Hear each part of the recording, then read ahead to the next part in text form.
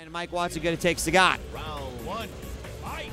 So here we go, round one, as we are pretty far up here in the brackets for HDR. Get some nice, good old-fashioned. Choi on this.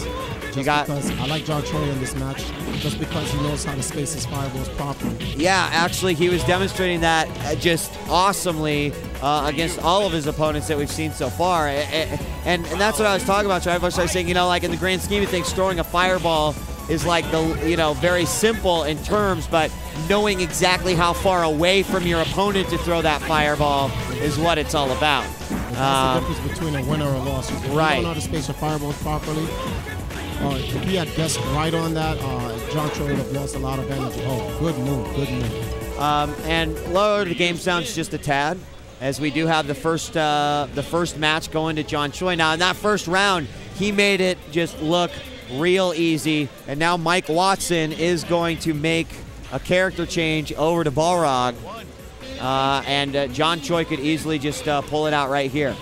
So this is going to be an interesting matchup here, as he's obviously going to try to counter fireball spam, as he does very well right there. Already has the health advantage, got John Choi down, just a sliver of help.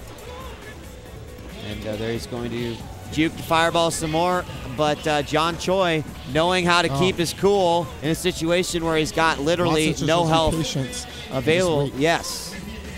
Very nicely done. And goes right through the... I cannot believe that John Choi could just so casually stay alive in a pressured situation like that. Mike Watson just looking for that final hit. John Choi still sent it out, and very, very unsafe.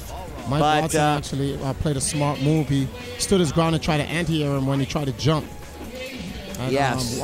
What's it called again? John Choi actually used his hurricane kick to get away. Nice three hit there from John Choi. He's going to set himself up to dizzy.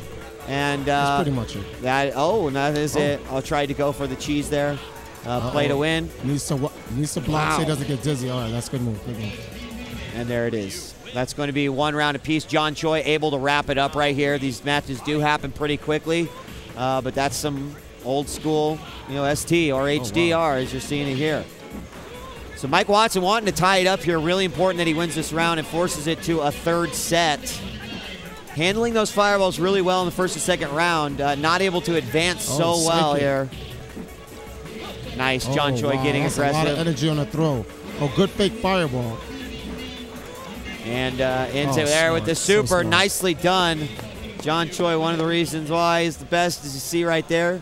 That guy has an arcade stick and a box of Krispy Kreme donuts right there.